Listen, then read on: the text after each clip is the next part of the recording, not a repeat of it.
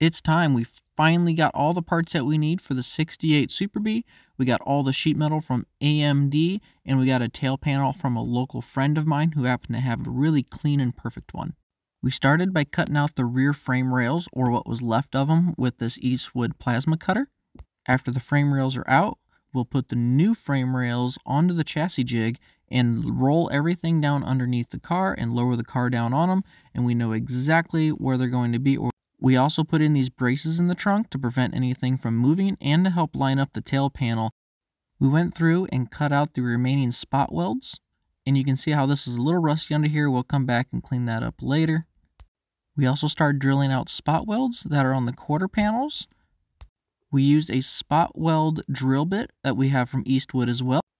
When we started to remove the quarter panel, we got this new tool from Snap-on. It is really cool, cuts right through this metal almost like a shear. With the quarter panel off, you can see just how rusty the wheel tubs are, but no worry, we have the wider wheel tubs from AMD. The bottom of the floor was actually pretty clean. We spent some time cleaning it with a wire wheel and hitting it with some afterblast and rust encapsulator from Eastwood.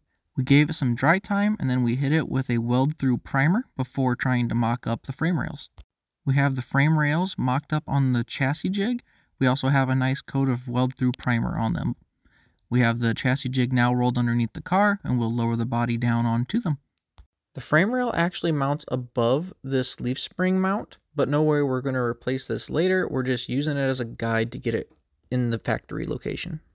We lowered the car down onto the frame rails, and everything fits really nice and tight. You can see on the bottom here, it's sitting flush on all the mounting points, and I know this is the exact location that these need to be in because I test fitted it with 2 other cars, so I made sure all the guide pins are in their correct spot, everything's sitting up against where they're supposed to, and a couple self-tapping screws to hold it in place, just for security.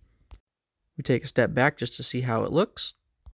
I couldn't help myself, so we also laid the trunk floor in just for test fitting. You can see it's up against these tabs here to help put it in place. And it also lines up with all the marks on my original wheel tubs, so I know everything lines up exactly how they're supposed to.